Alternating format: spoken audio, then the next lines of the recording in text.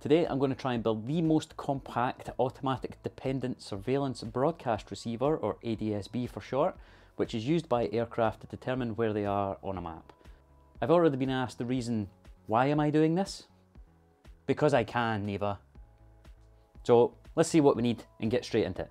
Firstly, what we need is something to put it on. So we've got a Raspberry Pi 4, 1 gig. I want to keep as few cables going to the device as possible, so I am also going to fire in a PoE hat for the Raspberry Pi. This is something that I bought as a kit. It is the antenna and SDR to convert the radio signal into a digital source. We're going to need the tight housing that is going to go inside, so this is kind of the smallest that I could get for the Raspberry Pi to go into it as well. I've got a 90-degree angle USB port. Just to try and keep the box waterproof, I've also got a PG7 cable gland to keep the water out. Of course, for getting the Raspberry Pi up and running, we're going to need an SD card and an adapter so we can read it into the computer. I've also got some heat shrink and some brass spacer screws just to try and give us some space within the box. Let's get into it. I'm going to use FlightRadar24 setup. They've already got an image on their website, so you can just download that, install that on your Raspberry Pi, and you're basically good to go. So we will download this. And whilst that's installing, I'll prep the SD card.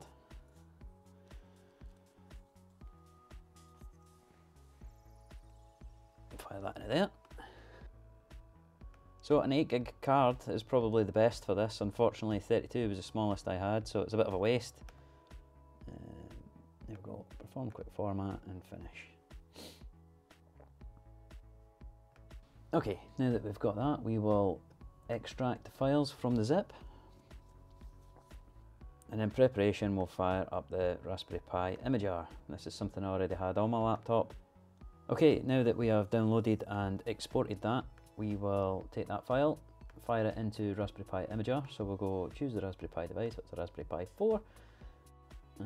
We go to use custom. We'll find this in our folder structure. So there we go, FR24 Raspberry Pi latest image. Choose a storage device. Well, we have already formatted that 32 gig card. Like I said, you don't need any more than 8 gig, but that's all I had. I'm going to add some custom settings of my own. Right, let's get that writing. And whilst we're doing that, we will start unboxing stuff. Okay, so prime event, we have the Raspberry Pi 4. As I mentioned again, 1 gig. Happy days. And we also have the PoE injector, the hat to go on the top. Cool. So obviously we'll just stick this on top of here. We've got the PoE hat, it's for a 4. So we'll get that on, and we'll get the posts and things put on as well. Get that built up. And Blue Peter moment incoming. Here's one I built earlier. Okay, so I have this built up on the posts. The posts that are in the center came with the PoE hat, and then I've added on some extra ones on the bottom. There is a valid reason for that. Now this adapter is a fair size compared to where it's got to go, but it allows us to get this between. There's a small gap and it stops it from shorting off the bottom of there as well. It's very, very close. Speaking of very, very close, trying to get this to fit into this little box will be interesting. That is in the frame at the bottom of the box. And very, very neat, very, very neat. Let's get that back out of there. We're going to take the little locking ring off of the antenna port, and then we're going to drill that through the outside of the box. This is my right angle USB, and it comes with this little ribbon cable. On this, we'll flick up the door, exposes those pins, and then we just need to place the ribbon for this into here. Now, just for the way that this is going to sit, I'm probably going to have to put this into the top port of the USBs, so that the circuit board that comes down from that, and you go, covers the second one, and then the ribbon tucks underneath like that. And plug this in and see what we've got to play with. But essentially, that's going to have to fold over. So we've got the USB plugged in the middle there, and we've also got the SD card with the operating system on it. There we go. That is made for it. You've got the SD card sitting up at the top there, and then that USB right angle is, yeah, tight. We will get the power cables coming in from the bottom next. My God, it works. In this garage, as long as we have a couple of pilot drills, pilot drill for this, so that I know I can come out roughly in the right place. Let's see what we get. And that is the box compromised. It is no longer waterproof because we drilled one hole. With the 6mm, it should be perfect. We're flat on the surface, so I shouldn't go through my hand. Shouldn't is the key word. Nice and easy.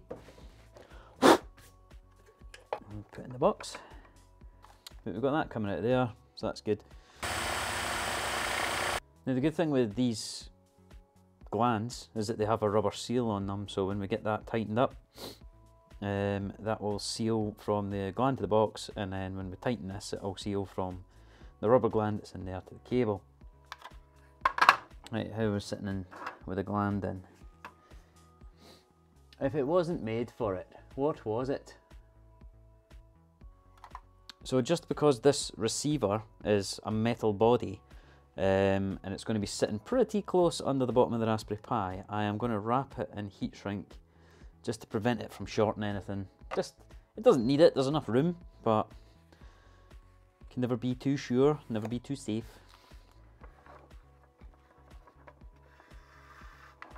And then we'll make that end off. In order to try and get this in, we've had to cut down one of the Cat 5 connectors.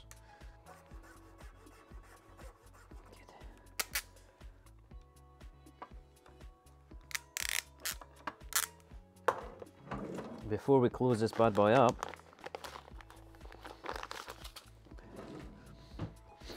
I really want to stick silica gel pack in there, just for any dampness that may arise. But obviously it won't, because you know it was done well. I tell you what, this is never coming out once it's in.